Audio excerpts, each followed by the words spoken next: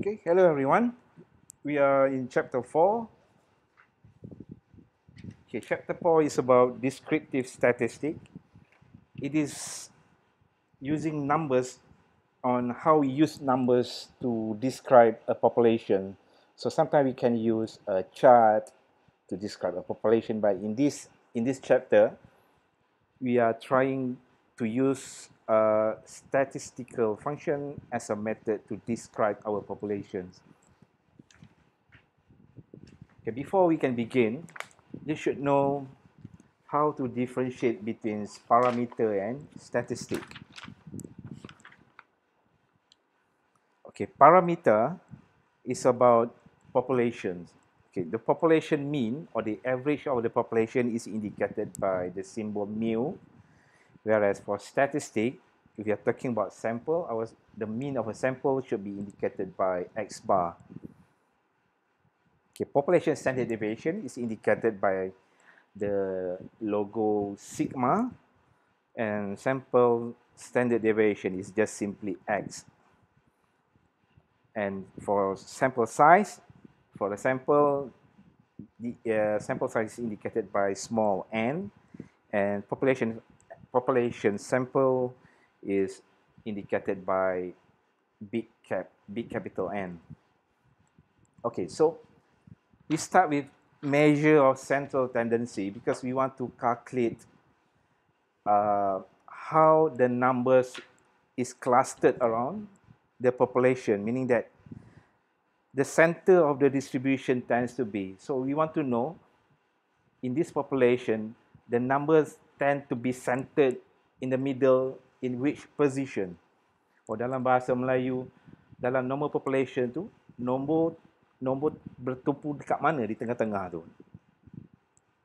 Example ya. You score in your exam or in your test, you score, let's say, 60 over 100, 60% over 100. But you are not sure how well is your score if compared to other students. You tak tahu whether your score 60% tu is a good score or it is not a good score. So the best way is to compare your score with the average score of the class. So but anyhow, in order to know what is the average score, you have to calculate the mean. Okay. So the measure of central tendency will answer the question whether your score is a good score or is it a high score or it is a low score. So 3 indicators to measure the center of the data is by using mean, median, and mode. So mean is just, okay, I'll delete this again. I'll delete everything. Okay, let's do it again. Okay, before that, we want to know the total sale. Okay, I have a sample here of customer and the corresponding figure of the sale. So there is customer A up to customer A8. So I want to know the sum of sales. How much is the sale? So the Excel function is just simply sum, and we just sum everything from this range.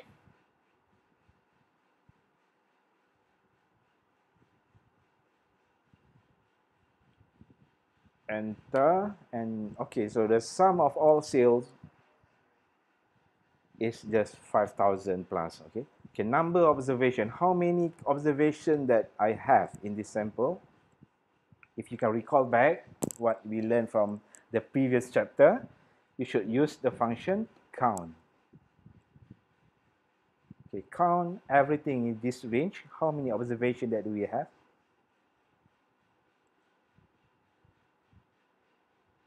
107. Okay, 172 is the last observation. So enter, and we know that total observation is 34, and you can write it down. So sample size, the total number in our sample size is 34.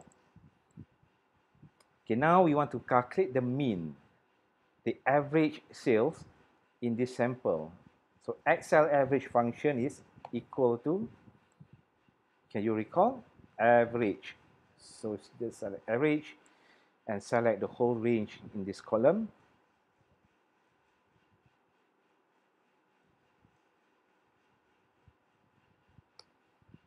So we get the average sales in this sample is 155.35 cents. Okay, median. What is actually median? Median is the middle number in an ordered data set. Middle number in an ordered data set. Nombor yang di tengah-tengah. So, equal to median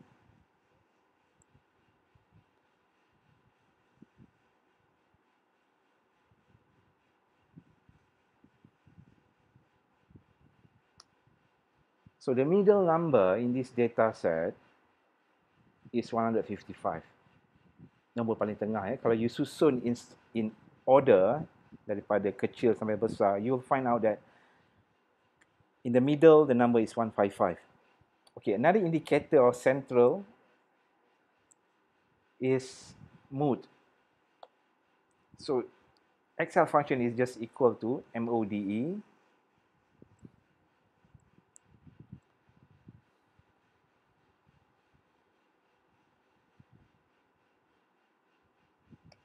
So 180, what does it mean by 180? So 180 is the most frequent number observed.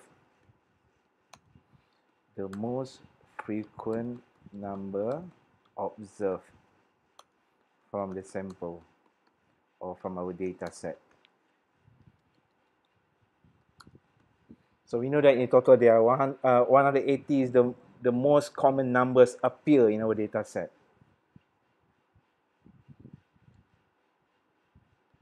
Okay, that is what is smooth. So those in the yellow shaded area is the indicator of central. So we know that our mean is 155, median is 155, and our mode is 180. So those three are the most common indicators of central tendency in a normal distribution data. Okay, next here, those in the green shaded area is the indicator of dispersion. So range, variance, and standard deviation will indicate how dispersed is our value from the mean. So range is simply the difference between maximum and minimum. So maximum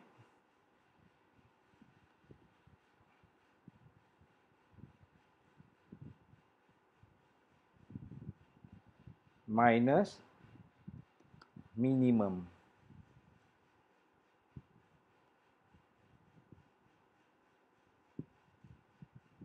So the range of this data should be 50. So 50 is the difference between the maximum number and the minimum number in our data set.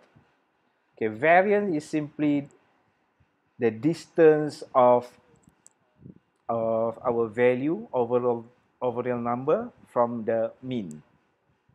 So you can actually calculate it manually, but since we have Excel here, we can just straight away use the function of equal to VAR as variance for a sample, not variance of a population, but variance of a sample.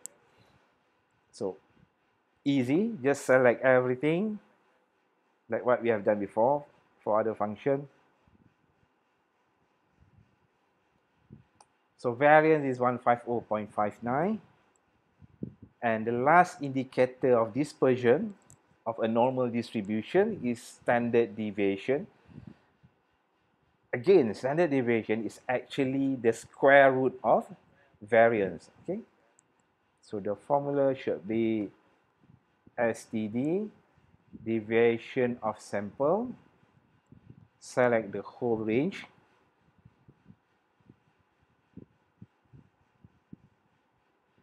and that will give you the answer of 21.22.22. Okay, so In this tutorial, we have seen how to calculate average or mean, median, mode, range, variance, and standard deviation. So in the next video, we will look at how to calculate Z value.